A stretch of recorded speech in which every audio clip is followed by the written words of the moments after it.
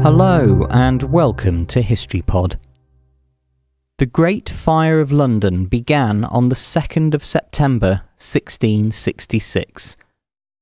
Having famously started at a bakery in Pudding Lane, the catastrophic fire blazed for more than 3 days and destroyed over 13,000 houses, churches and government buildings. London in the 17th century was a sprawling and disorganised conurbation, with the thousands of buildings inside the old Roman wall at its heart. This area, known confusingly as the City, may well have been the centre of English commerce, but it was also an enormous fire hazard due to its narrow warrens of houses and workshops.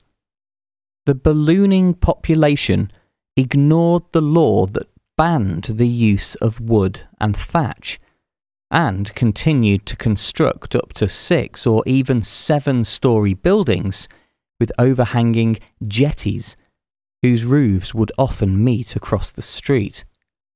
It's generally accepted that the Lord Mayor should have acted more decisively when pressed to authorise the demolition of buildings to create a firebreak shortly after it began.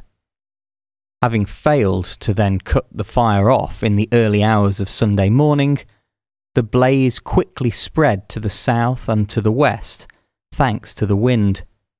By lunchtime, most residents had given up any hope of extinguishing the flames themselves, and instead were fleeing the fire.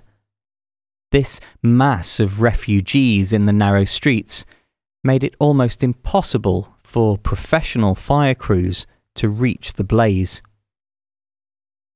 It's generally believed that the fire was only brought under control due to the use of gunpowder to create large fire breaks, which coincided with the previously strong winds dying down.